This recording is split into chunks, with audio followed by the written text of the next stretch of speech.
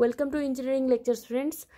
हिजो हामीले एउटा क्वेशन गरेका थियौं, म त्यसलाई चेक गरेका थियौं। त्यो त्यसले चाहिँ फर्स्ट प्रिन्सिपल एक्जिस्ट गर्छ कि गर्दैन भने आज चाहिँ हामी अर्को क्वेशनतिर गइरहेका छौं। के थियो तपाईको कन्डिसन भने त्यसको f dash x is equals to limit h tends to 0 f x plus h minus f x by h यो चाहिँ तपाईको एक्जिस्ट गर्यो भने यो यसले फर्स्ट प्रिन्सिपल यो हुँदो रहेछ है। आज चाहिँ त्यही क्रममा हामी e को पावर cos x भन्ने चाहिँ एउटा अर्को एक्जाम्पल लिन्छौं र त्यसलाई चाहिँ चेक गर्छौं त्यो यसले कन्डिसन सेटिस्फाई गर्छ कि गर्दैन।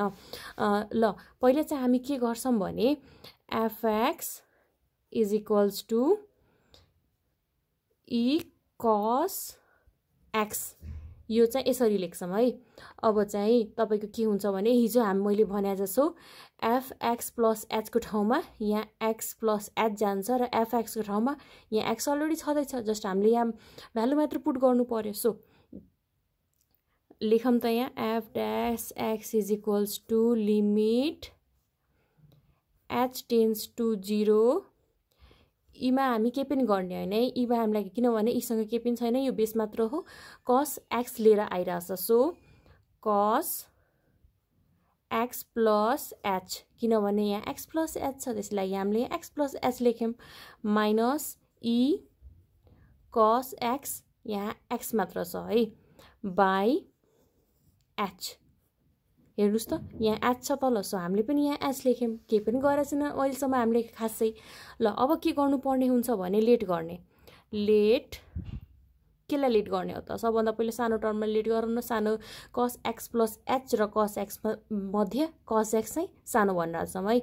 मैले सानो कसरी भने यहाँ एक्स्ट्रा h एड भएर आइरहेछ तर यहाँ चाहिँ छैन, द्याट्स वाइ यो सानो मैले भनिरहेछु त्यो हिसाबले। So cos x is equals to y late गरिरहेछ एन्ड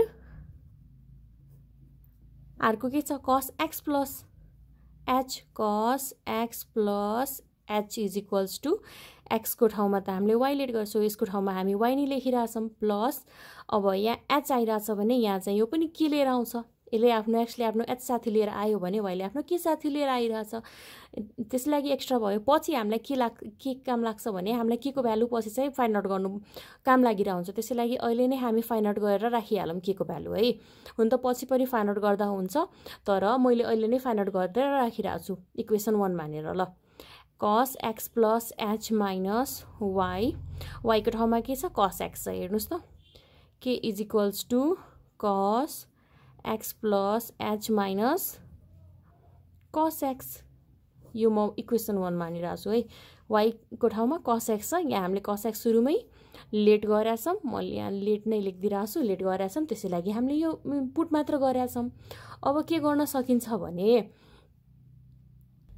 अब हेर्नुस् त यहाँ हामीले भ्यालुहरु चाहिँ पुट गरिदिसकेका छौं। अब के गर्नुपर्ने हुन्छ भने सुरुमा f dash x is equals to limit h tends to 0 e को power cos x plus h minus e को power cos x by h छ। अब हामीले यहाँ त cos x plus h तपाईको यसको ठाउँमा चाहिँ y plus k पुट गरेछौं र x को ठाउँमा तपाईको यहाँ चाहिँ हामीले y पुट गरेछौं। ल हामीले जस्ट भ्यालु मात्र रिटर्न गरौँ त यहाँ f dash x is equals to limit h tends to 0 e को पावर यहाँ है cos x plus h छ, के पुट गर्ने x plus h को ठाउँमा y plus k, y plus k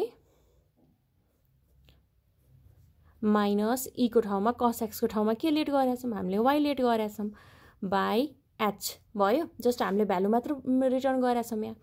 अब चाहिँ f dash x is equals to limit h tends to 0।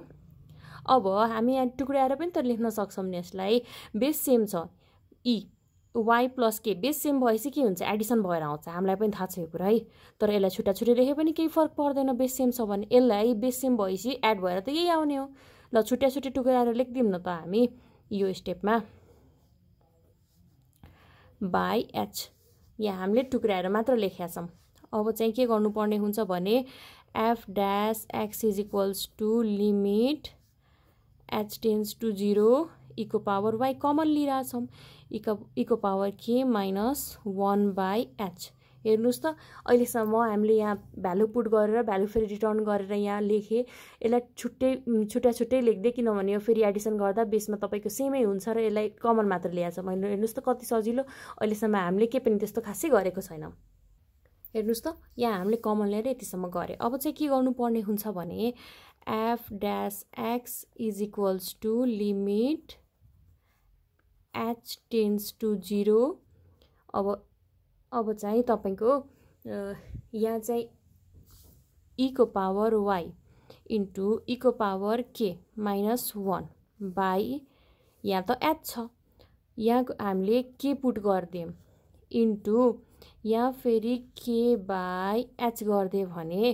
केही फरक पर्छ र हेर्नुस् त के कटेर जान्छ इन्टु h जस्तोको त्यस्तै भएर आउँछ केही फरक पर्छ र तर हामीलाई चाहिँ के बेनिफिट भइदिन्छ भने हामीलाई त थाहा छ e को पावर k माइनस 1/k यसको भ्यालु के भइदिन्छ भने यसको भ्यालु हामीले यहाँ चाहिँ 1 लेख्न सक्छौं यसको भ्यालु त 1 भइदिन्छ जस्ट यहाँ कट आउट गरेर तपाईको सेम नै हुन जान्छ माथिको जे थियो हामीले यहाँ एक्स्ट्रा थपे पनि केही फरक परेन तर यस्तो फर्ममा ल्याइदियौं भने यसको भ्यालु त 1 भइदिन्छ सो अब चाहिँ हामी यही गर्छौं है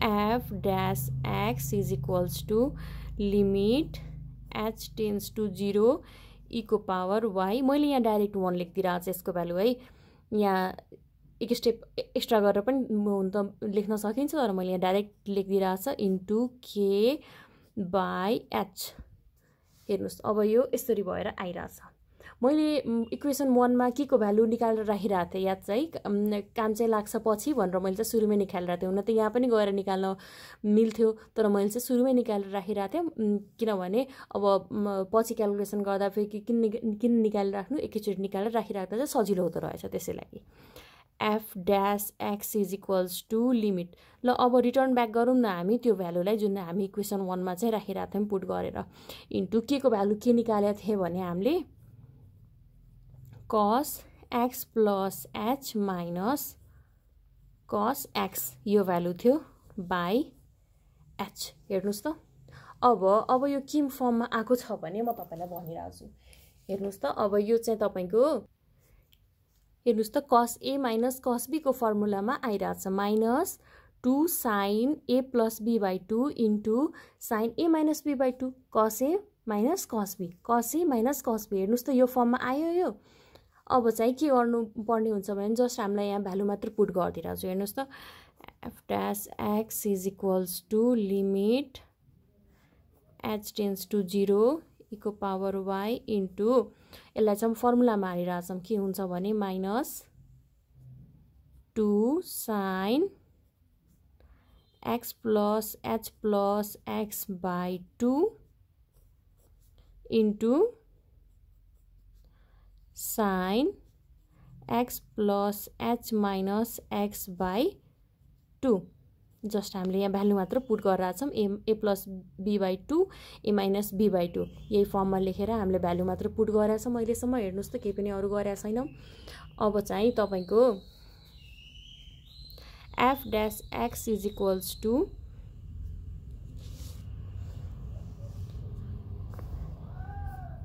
limit h tends to 0 e को पावर y यहाँ माइनस छ है नछुट्याइदिनु होला माइनस चाहिँ into 2 sin 2x plus h by 2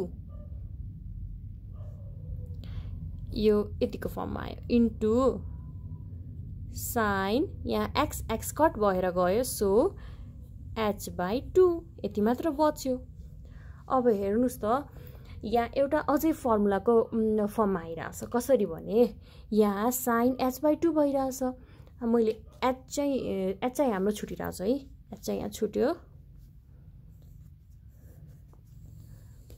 by h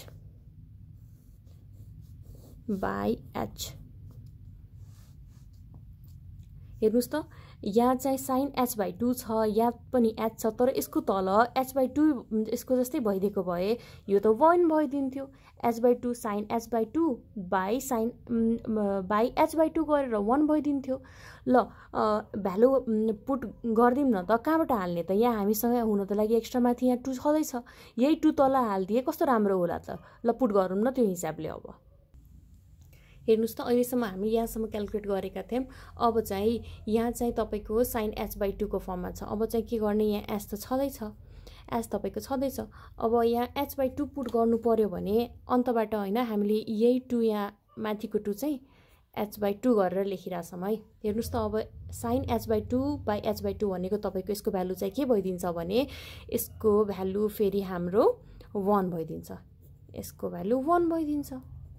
हामीलाई त्यो कुरा थाहा छ, बाहिरबाट किन 2 थप्ने, यहाँ माथि छँदैछ, यही 2 लाई हामी तल हालिदिए।